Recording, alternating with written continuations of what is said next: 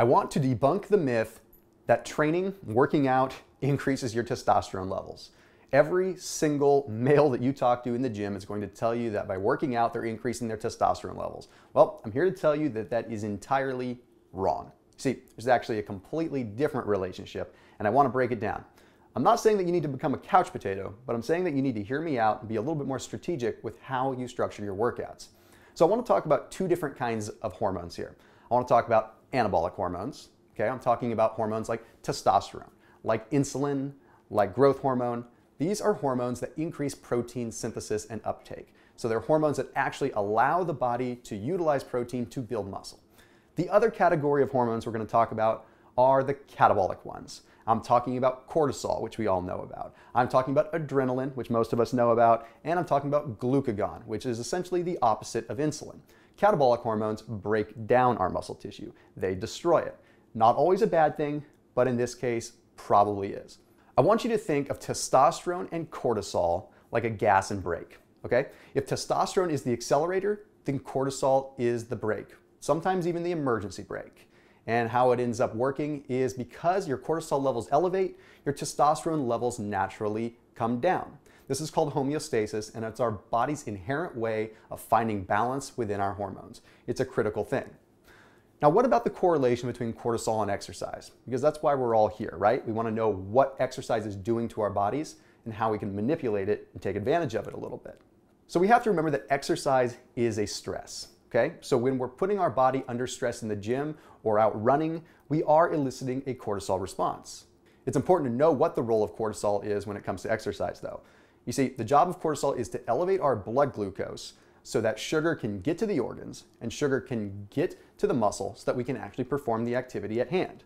Now, this is all fine and dandy, and we all know that this occurs, but what a lot of people don't know is that when we have long, extended bouts of exercise, we have so much cortisol that it actually causes an adrenal gland enlargement. That adrenal gland enlargement allows us to chronically produce too much cortisol, which of course has an inverse relationship with testosterone. So do the simple math. Now, when we train for extended periods of time too, we also end up having immunosuppression, meaning our immune system is being worn down. This in and of itself affects the reproductive system. It affects our estrogen levels, it affects our testosterone levels, and it affects other reproductive hormones, which play a big role in not only a healthy life, but getting the most out of your workout. Now, what about duration itself? You see, how long you work out plays a big part too. There's a 2012 study by the Journal of Strength and Conditioning that took a significant amount of people and put them under workout stress for extended periods of time. And then they took another group that was under a short amount of time. Well, what they found is, quite obviously, the extended period of time workout group had a significant elevation in cortisol. But in addition to this, they found that frequency played a part. Why is this important? How many people do you know that feel like they have to go to the gym 5 days in a row, or they have to go for a run 5 days in a row? Well, intensity plus frequency equals even more cortisol elevation. So in theory, researchers found that cross-training, just changing up your workouts, has a significant impact on cortisol. Therefore, you're trying to increase your testosterone levels, cross-train. Don't be one-track mind. You don't need to be that way. So now let's make the exact connection between the cortisol and the testosterone and all this exercise thing I'm talking about. By now you understand the inverse relationship between cortisol and testosterone, so let me reference a 2009 study that I thought was extremely interesting. This study took 286 individuals, divided them into two groups, but both groups performed the same amount of activity. They ran for 2 hours, 5 days a week, for 60 days. That's more than I would want to do. But what they did is they took those two groups. One group they had run at moderate intensity, about 60% of their VO2 max. The other group ran at a higher intensity, about 80% of their VO2 max. Well, it wasn't much of a surprise to find that the 80% intensity group had a significant reduction in testosterone.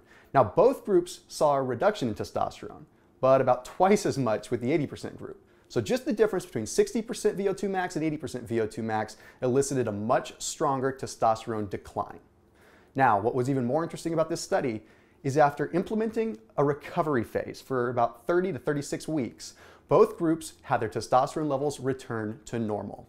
So what we have to weigh in is where's the balance between our mental side, feeling like we need to work out hard every day, and the actual hormonal structure that really is making it all possible.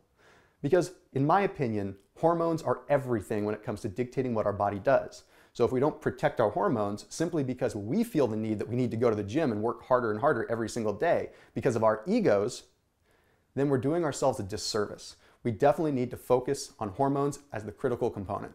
So as always, I'm Thomas DeLauer. Make sure that you comment and let me know what kind of videos you want to see, or if you have any particular questions pertaining to this topic, so that myself and my team can dive into the research and find the answers for you so that you stay locked in here on my channel. I'll see you soon.